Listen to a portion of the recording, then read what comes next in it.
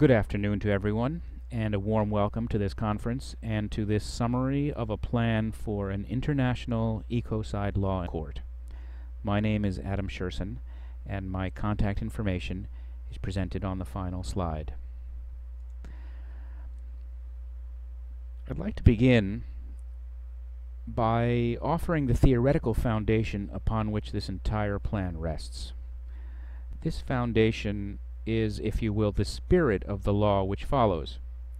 In this slide I will simply read the text, but let me add that the concept of global commons shall be defined in greater detail as I proceed. Humanity's relationship to the global commons is understood as a natural property trust benefiting everyone alive today and held as a constructive trust for future generations. Current beneficiaries may, in equitable proportion, utilize, consume, and otherwise partake of the goods and services provided by the global commons. No nation or person or organization may unilaterally claim exclusive ownership over any part of the global commons, or deplete or degrade the global commons unsustainably, or claim to be immune from the operation of an internationally approved system for the protection of the global commons. In order to enact and enforce this guiding principle, an international law of ecocide is hereby proposed. There are four main structural parts to this plan. First, an amendment to the Treaty of Rome is envisioned, making ecocide a crime against peace on a par with the four other major crimes against peace.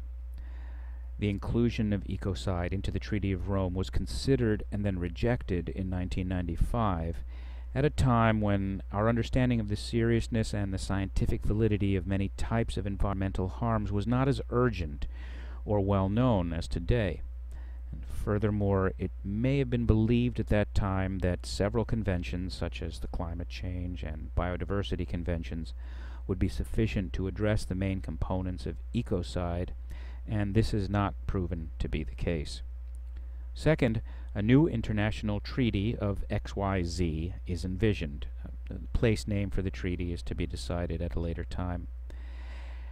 This treaty defines a law of ecocide and creates an international ecocide court for the purposes of enforcing this law. The IEC, as I will refer to this court, has jurisdiction over civil claims and is also authorized to refer any matter to the International Criminal Court for criminal proceedings under the Treaty of Rome.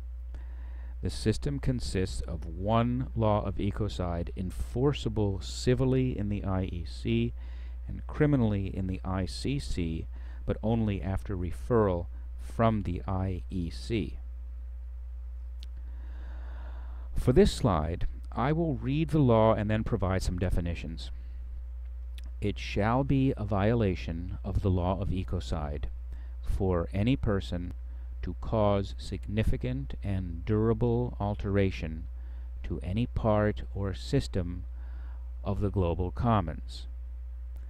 Person means any natural or corporate person, except that no sovereign nation or its agents shall be considered a person unless the sovereign or its agent is the owner or operator, directly or indirectly, of an instrumentality engaging in such conduct.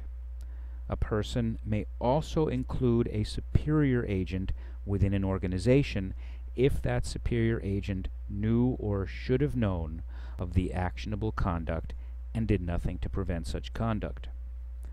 To cause means to be fully or partially responsible by means of an action or a failure to act, whether such action or failure to act occurs within the global commons or outside the global commons affecting the global commons, and whether such action or failure to act was intentional or not, or negligent or not. The following definitions of significant and durable alteration include some nested definitions of terms that are used within the primary definition. Significant alteration means the introduction or removal of more than the allotted quota of a covered material, or the violation of any international treaty pertaining to the global commons.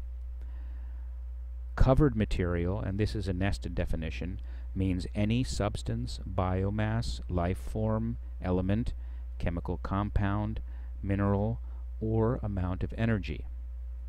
Allotted quota, also a nested definition, means the amount of covered material permitted to be introduced or removed as determined annually by the Global Commons Trusteeship Commission.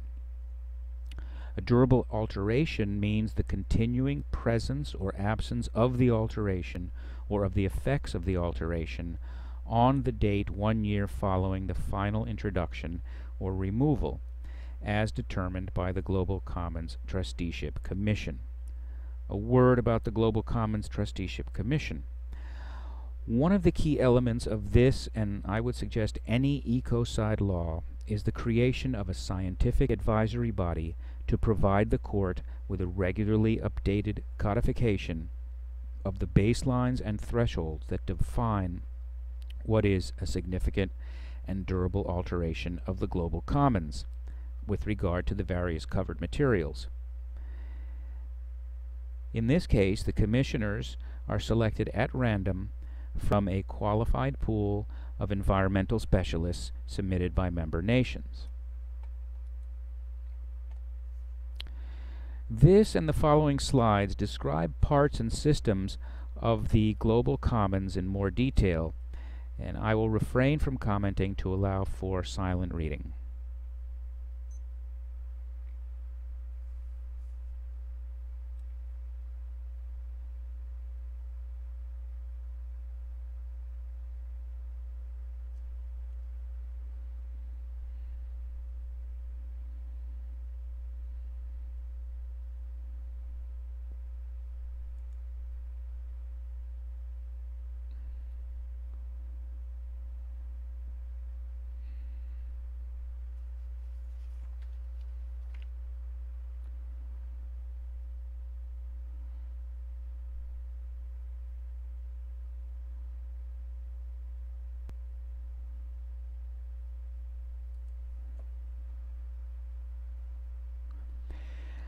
The standards shown here help define how the law will function.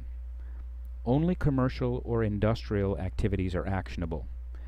It would quickly exhaust the resources of such a court if it were compelled to hear cases involving, for instance, a private individual driving a vehicle which is leaking oil, or a family using a carbon-emitting stove for indoor home cooking, and so on and so on. Likewise, there may be instances where it is not the conduct of any individual person that violates the law, but that of an entire industry. For instance, a single oil refinery may not exceed a national quota by itself, but all of the refineries combined do exceed that quota. Thus, a case against a class of defendants may be brought before the court. Moving forward, using the strict liability standard in civil cases avoids the problems of proving causality and or severity of harm, which has hampered prior attempts at an ecocide law. And continuing, international legal norms require that scienter, or at least a heightened level of negligence, be proven to establish criminality. In other words, criminal intent or criminal negligence must be established.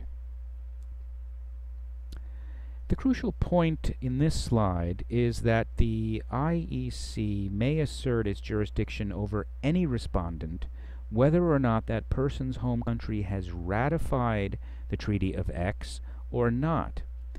This is because the actionable conduct is deemed to have affected the global commons, a domain over which the IEC assumes jurisdiction as a matter of international law once the Treaty of X has come into force.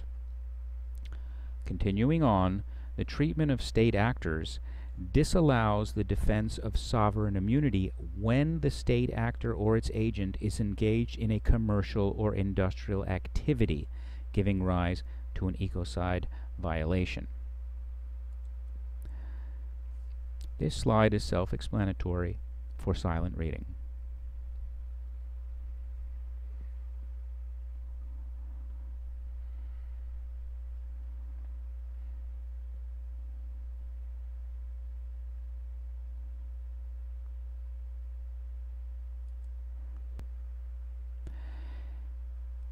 These are a few suggested aspects of procedure to make the court and its records accessible to the global public for silent reading.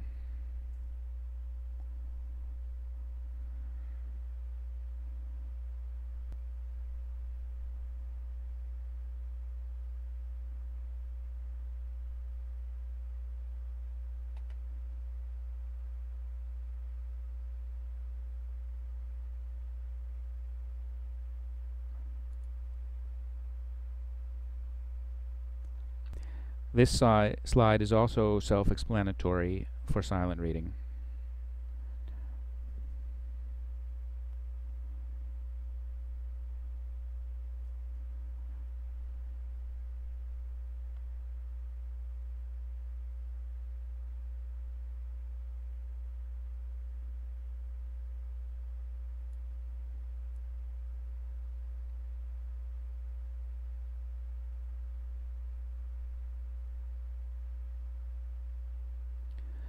These are some suggestions for the court's formation for silent reading.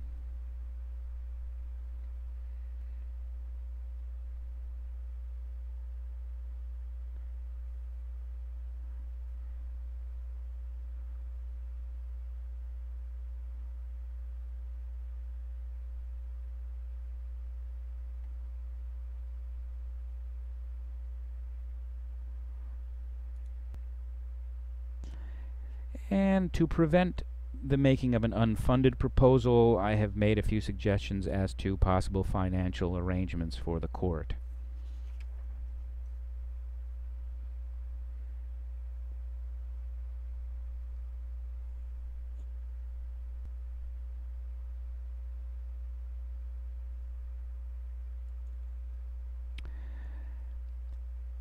Finally, I'd like to make some crucial considerations available which weigh in favor of the proposed plan. The Treaty of Rome provides a precedent for the concept of a crime of ecocide as a crime against peace, and today's conditions justify inclusion of the crime of ecocide in the Treaty of Rome. A new treaty initiative for an international ecocide law and court would serve to unify and energize the global environmental movement. Jurisdiction over the global commons avoids national sovereignty obstacles and accompanying time delays, and allows the IEC to assume jurisdiction over signatories and non-signatories alike as a matter of substantive international law. A new IEC allows for environmental law and science specialization in a dedicated court. The bifurcation of civil and criminal liability allows for jurisdiction over real and fictional persons, and the application of varying standards of liability in each case. And an international ecocide strategy is preferable due to leakage and outsourcing risks under purely regional or national approaches.